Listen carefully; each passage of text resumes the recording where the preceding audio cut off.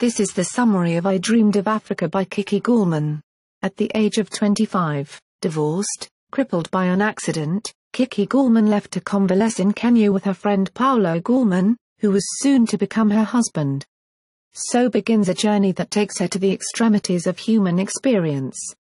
In Kenya she and Paulo explore lakes, desert and tropical coastline before buying a vast ranch on the Laikipia Plateau. The years bring a succession of discoveries and delights, but increasingly these are interspersed with dangers and premonitions. When her life with Paulo ends as violently as it had started, Kuki is left with her 14-year-old son Emmanuel, an unborn baby and 90,000 acres of Africa to look after. There follow years of recovery and hope, the birth of Paulo's golden-haired daughter Sviva. The emergence of Emmanuel from a boy fond of hunting and fishing into a youth with a love for motorbikes and girls. But Emmanuel has one passion that proves fatal: snakes. The last chapters epitomize the victory of friendship, courage and imagination over the cruelest tragedies.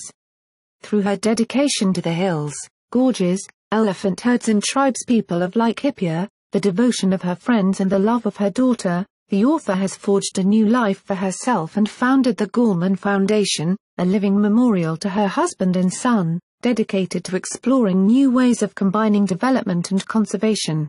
For more history books and book reviews visit www.historybookmix.com.